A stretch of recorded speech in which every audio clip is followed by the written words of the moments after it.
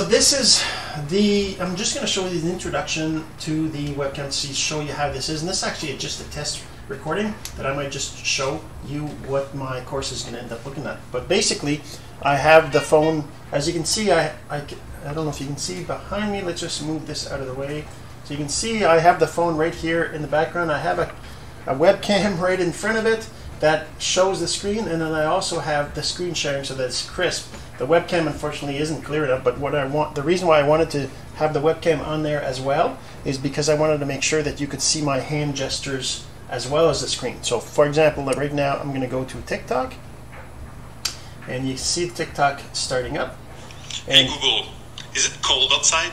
And I'm just going to pause it for now, but that's when you get into TikTok, right? You see the screen like this.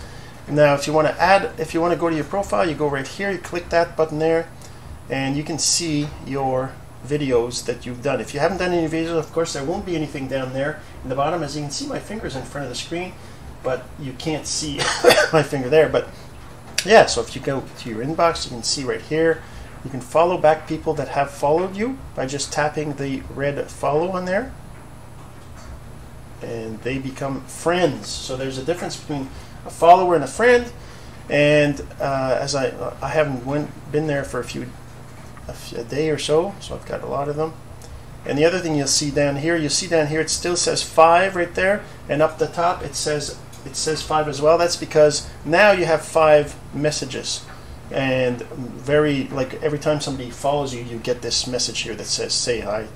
You can just, to get rid of the little red so that you know who's a new message, you tap them to kind of hide them like this, right? And there you go, just going like this. There we go.